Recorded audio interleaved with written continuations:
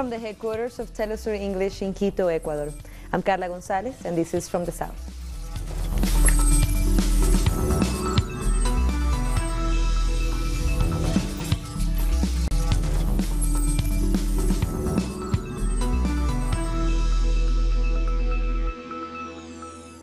Another 90 Venezuelan citizens have made their way back home as part of the Return to the Homeland plan. They returned from Argentina, having to travel through Uruguay after the Argentinian government rejected permits that would allow them to fly from there. Our correspondent in Venezuela, Luis Tavera, has the details. The Argentine government keeps positioning itself against international law. Recently, it denied the permits necessary to allow the Return to the Homeland plan from fulfilling its purpose. The plan aims to help Venezuelans who want to get back home for a range of reasons, including experiencing xenophobia, as well as labor abuses. More than 13,000 people have benefited from the program. The Argentine government, led by Mauricio Macri, has also recognized non-authorized Venezuelan envoys who are not subject to international law. The Return to the Homeland plan has not only been attacked by the Argentine government, but also by other governments, such as that of Colombia, which has tried to close aerial routes so that flights cannot operate. Thousands of Venezuelans have asked the Bolivarian government for help returning due to the reality they face in other countries, where they do not enjoy the same social protection they would in their home country. The plan allows Venezuelan citizens to return by plane or by land. The latest group of more than 90 people arrived in Venezuela by road. The plan continues, and more people will be returning in the coming days. Also correspondent Luis Tavera from Caracas. And senior diplomats and former military commanders from the United States and Colombia met privately with members of the Venezuelan opposition to discuss the possibilities of a military intervention. This was revealed by journalist Max Blumenthal, editor of The Gray Zone, during an exclusive talk with Telesur. And in the meeting was essentially a grotesque gallery of coup advisors, a who's who of the personnel making the sausage of Trump's Venezuela policy. That's everyone from former National Security Council officials to current National Intelligence Council officials to a State Department official to the former head of U.S. Southcom, Admiral Kurt Tidd, and General Juan Pablo Amayo, who is a Colombian general working out of the Colombian embassy, as well as Juan Guaido's gang in Washington, headed up by Carlos Vecchio, and David Smolansky, who is now working under Luis Almagro at the OAS, overseeing Venezuelan migrant policy. So basically a who's who of people behind the coup were involved in this meeting, which was intended to be kept secret. This meeting was held for a reason, that the Trump administration and those who are shaping its policy on Venezuela are still seriously considering military options. And you can safely assume that the Trump administration is growing desperate after having failed to dislodge Maduro, as Juan Guaido assured them they would do, after the Venezuelan military has demonstrated total loyalty to the Constitution, after Guaido on his so-called Operation Freedom Tour is failing to mobilize the crowds that the U.S. had hoped he would, after sanctions and a blackout have failed to destabilize Venezuela's government. The only thing left is some kind of intervention, and I noticed the participation of officials from the U.S. Agency for International Development in this, and it led me to believe that if there is a military option being explored, it will be conducted under humanitarian guise. The Foreign Minister of Venezuela, Jorge Arreaza, has condemned new unilateral sanctions imposed on Venezuela by Canada. On Twitter, Arreaza said the government of the Bolivarian Republic of Venezuela categorically rejects the illegal application of new unilateral coercive measures that the government of Canada has adopted arbitrarily against high officials of the Venezuelan state. Canada has been participating in the so-called Lima Group meetings and is trying to increase its presence in Latin America. And the Cuban president has strongly rejected the Lima Group's stance on Venezuela. Via social media, Miguel Díaz-Canel said that the group is under U.S. influence and rejected its attacks against the Venezuelan government. The president also said that Cuba will answer with dignity to the group's attacks. The U.S. Secretary of State, Mike Pompeo, visited the Colombia-Venezuela border over the weekend as social movements and the Bolivarian militias gathered there to reject his presence. Militias gathered in the three border bridges of Urania, Tienditas and Simón Bolívar to defend their country, as they did on February 23rd when the opposition and their international allies tried to force alleged humanitarian aid into the country. We had said that there was no food or medicine in those trucks. Instead, there was war equipment. Everyone saw what happened. Who is going to take responsibility? Donald Trump? Do you think someone can do that to another country? Does the US want that to happen at their border? The US is attacking people who want to cross their border. They want to build a wall to keep people out. But they want us to open our border so that they can come in. They think that we are their backyard. Everything was normal at the Simón Bolívar Bridge before U.S. Secretary of State Mike Pompeo arrived. While they wanted to transform the bridge into a symbol of an alleged humanitarian crisis, the reality is that there is simply economic migration. It's usual to see people crossing into Colombia in the morning and then returning to Venezuela at night. When Pompeo arrived at the border bridge, he said that President Nicolás Maduro should have opened the border to allow the entrance of the so-called humanitarian aid. But Venezuelan authorities report that his visit is part of an electoral strategy for the 2020 elections in the United States. There are upcoming elections in the US and in Colombia, so they are going around all Latin America using Venezuela as a strategy for their political gain.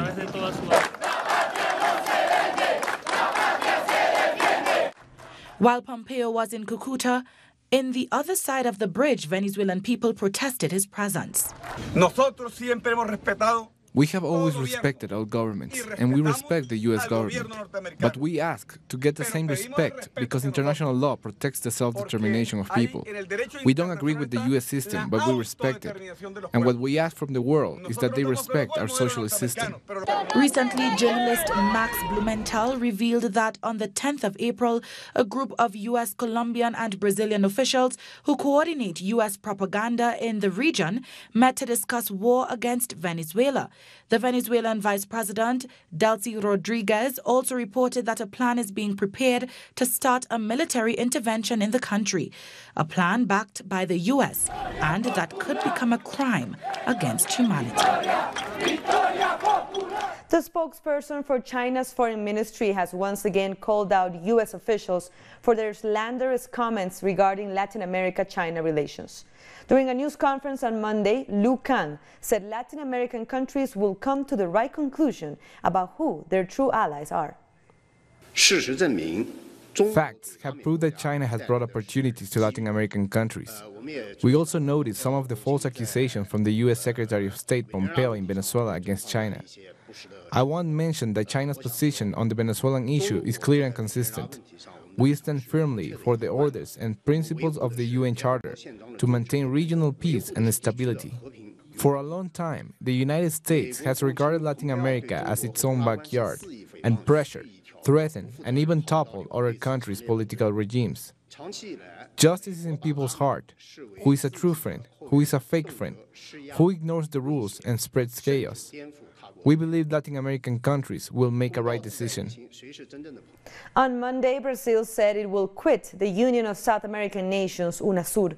The announcement came just hours after it received the pro-tempore presidency of the organization. The presidency will now pass to Chile, a country that leads attempts at dismantling the bloc and creating a new one, PROSUR, made up by right-wing governments in the region. Our correspondent in Sao Paulo has more on this decision. On the morning of April 16th, far-right Brazilian President Jair Bolsonaro announced that Brazil will be pulling out of UNASUR. UNASUR is the coalition of 12 South American states that was created in 2008 by Hugo Chavez and Luiz Inácio Lula da Silva to establish a kind of counter-hegemonic force to U.S. imperialism in the region. It manifested in the Monroe Doctrine, which causes Americans to believe that they have the right to intervene in any country in Latin America, as we can see now with what's going on in Venezuela. So why would Brazil pull out of this?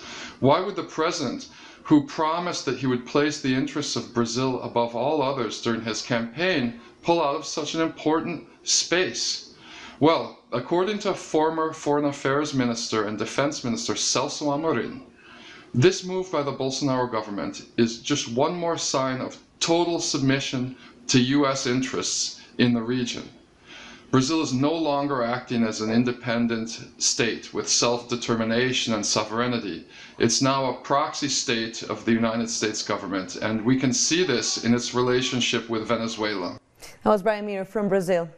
Now we go to Ecuador. Former Foreign Minister Ricardo Patiño is calling for a national mobilization against the recent decisions by the government of Lenín Moreno. He called on the Ecuadorian people to demonstrate against Julian Assange's arrest, against political persecution and austerity policies. It's being called the March of National Indignation. Political and social movements will gather in the capital, Quito, and head towards the presidential palace. The FARC political party in Colombia is demanding an investigation into the death of a 7-month-old baby after an attack was carried out on the child's father.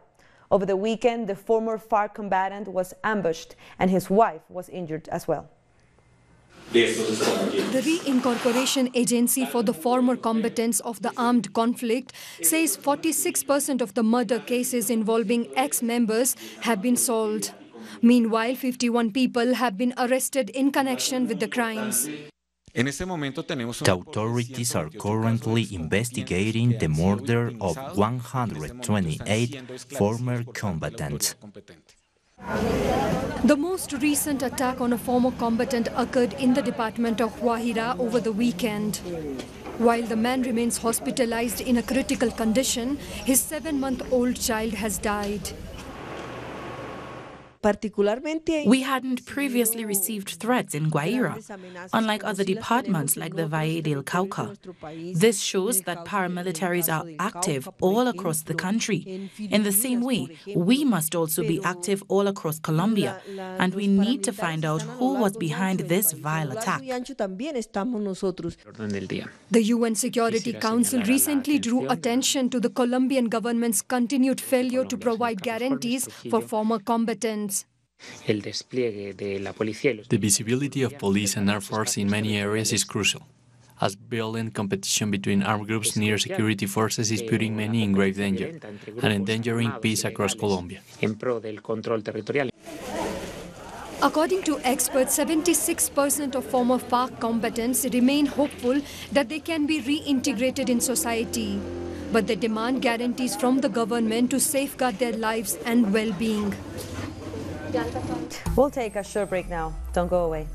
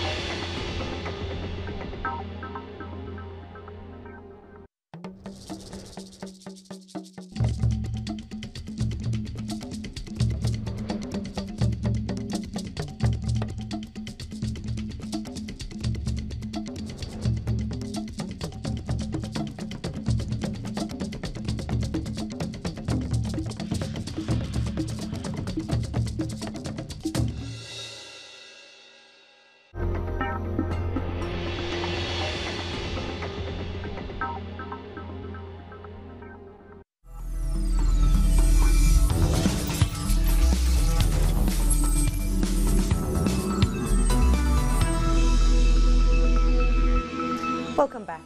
The Caribbean Court of Justice says it is well equipped to dispense justice in the region.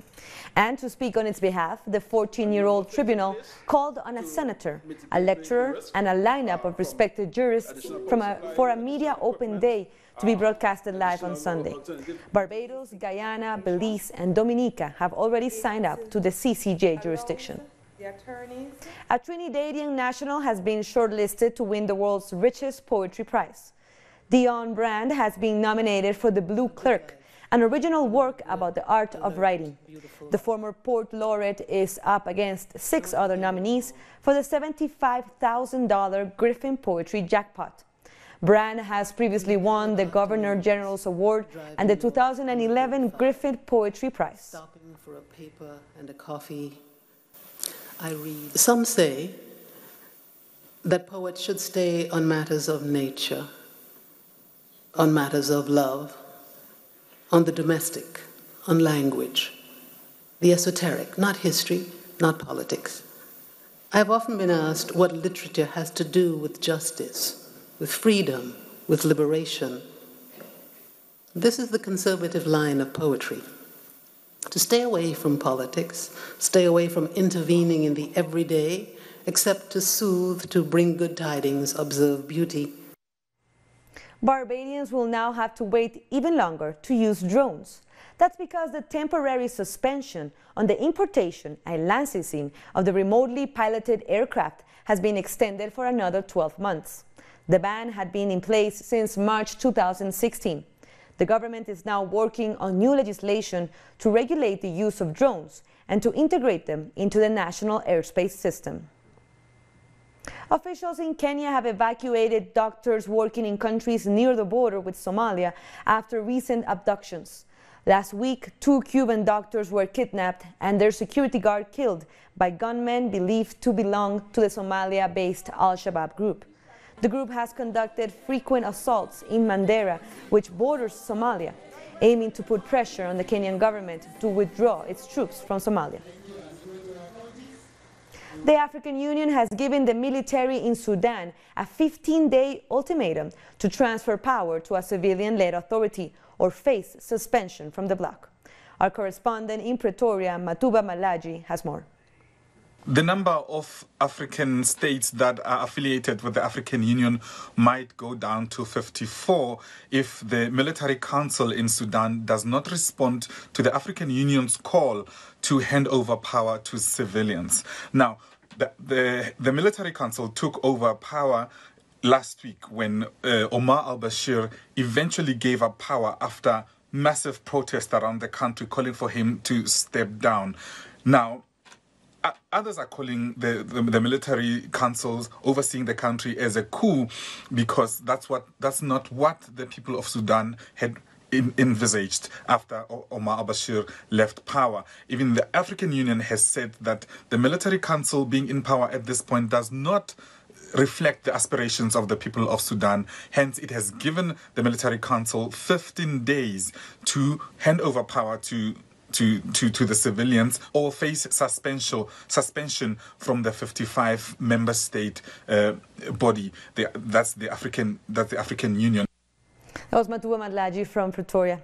And the Libyan deputy minister has claimed that Khalifa Haftar is attempting to stage a coup through military confrontation.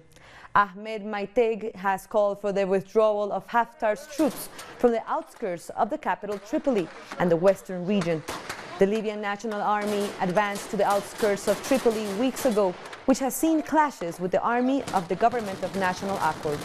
At least 174 people have been killed. 14 of them were civilians. There's a troop invasion of Tripoli from Haftar and his military.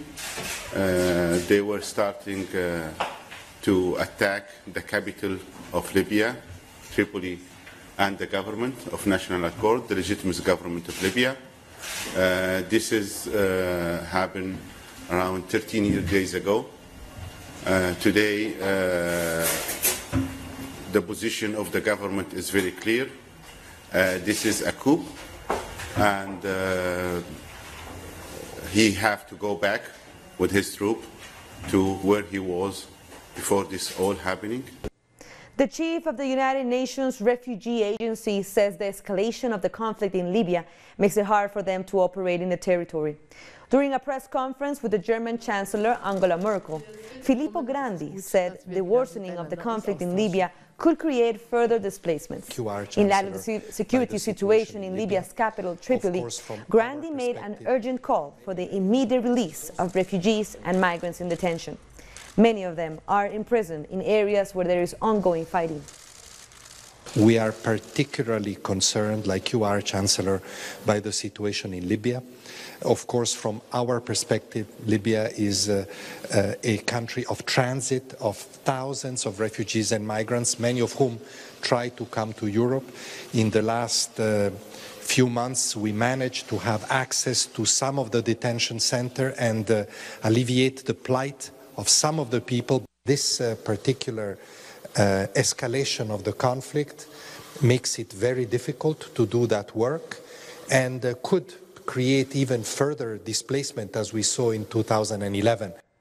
At least 4,000 people in the Democratic Republic of Congo have been affected by the chikungunya dengue epidemic in the southern part of the country. Health officials are calling on the population to take preventive measures, including the use of mosquito nets. The first cases of this epidemic were detected in January in the coastal city of Pointe-Noire by the Institute of Biomedical Research in Kinshasa. Chikungunya is a mosquito-borne viral disease that is transmitted from human to human by the bites of infected female mosquitoes. An outbreak of measles has killed more than 1,200 people in Madagascar. The country is facing the largest outbreak in its history, with the number of recorded cases growing beyond 115,000. According to the World Health Organization, only 58% of people have been vaccinated. The outbreak has mostly killed children under 15 years since beginning in September. The president of Equatorial Guinea, Obiang Nguema, said his country is going to abolish the death sentence. The last time the country applied the death sentence was in 2014, but the president has suggested that the judicial measure will soon be abolished. The decision follows pressure by the community of Portuguese-language countries, of which Equatorial Guinea is a member, and that is opposed to the capital punishment. The president said he is going to make sure that abolition is addressed democratically. More stories coming up. We'll be back.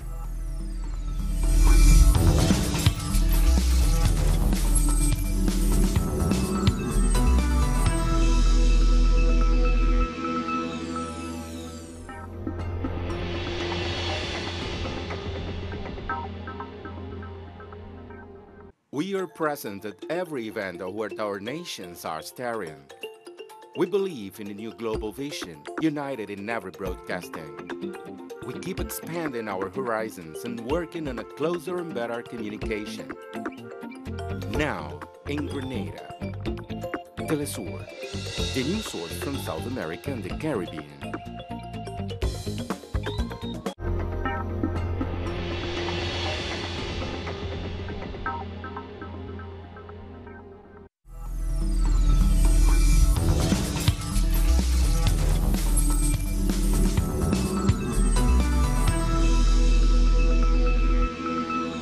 Thank you for joining us again.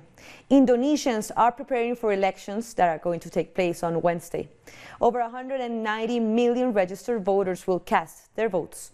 The Election Commission is currently battling torrential downpours, voter fraud allegations, and cyber attacks. Ballot papers have been distributed to most parts of the country, including rural areas. Meanwhile, Indonesia's election board has recommended a revote for citizens who voted last week in Malaysia and Australia. In Kuala Lumpur, for example, thousands of ballot papers endorsing President Joko Widodo were found in a warehouse on the outskirts of the city. Ballots allegedly not cast by eligible voters were found in several places in Kajang, Bandar Baru Bangi, Selangor State, Malaysia. Some of the votes that were counted by the Overseas Election Committee are thought not to have been done in secret and therefore are not in accordance to the principles of free and fair elections. Therefore, the Overseas Election Committee in Kuala Lumpur did not carry out its responsibility objectively, transparently and professionally in election 2019. South Korea's Constitutional Court ordered the country's decades-old abortion ban to be lifted in a landmark ruling last week. The government lifted the ban after years of campaigning against it, which puts women at risk and includes prison sentences for doctors practicing abortions. Activists celebrated following the decision, which was made by a judge in the city of Seoul.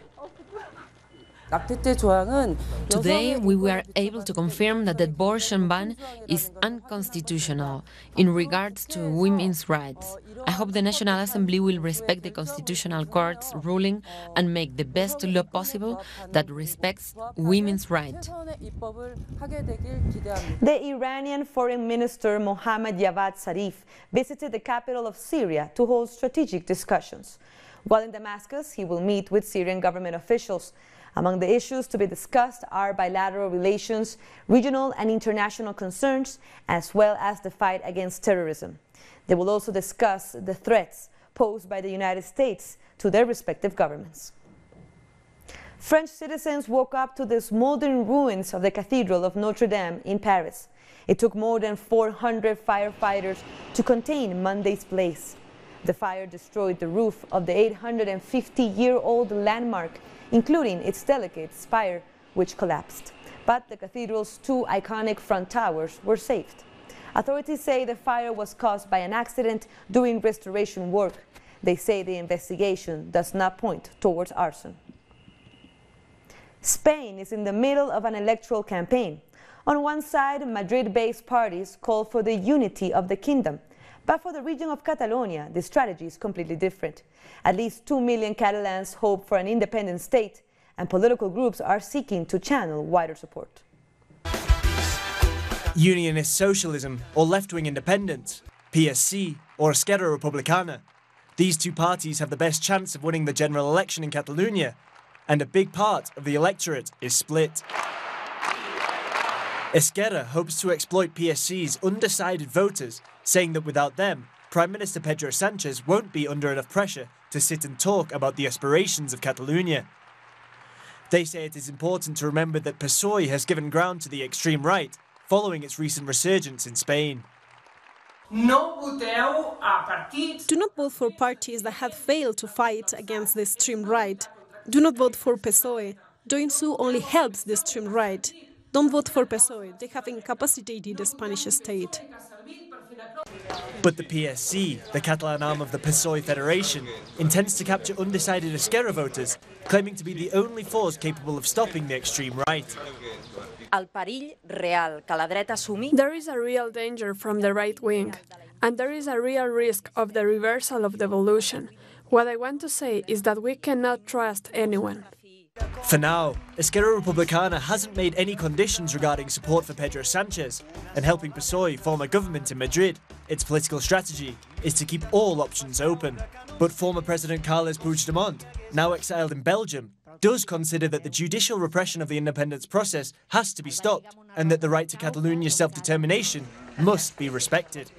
The indispensable condition to come to the table is our validation, so we can talk. We are asking for recognition. The question is simple. What are the conditions in which we'll conduct our politics? Those of October 1st. With the campaign underway, 5 of the 9 political prisoners on trial at the Spanish Supreme Court are unable to participate in rallies or debates. The independence movement regrets that because of this situation, they are forced to contend with more difficult conditions with respect to other candidates. And with that, we end our news brief, but you can read more on these stories by going to our website, telesurenglish.net. For our viewers in Africa, you can find us on Starsat Channel 461 in South Africa and Channel 539 in Nigeria. And you can also join us on social media. For Telesur English, I'm Carla Gonzalez. Thank you for watching.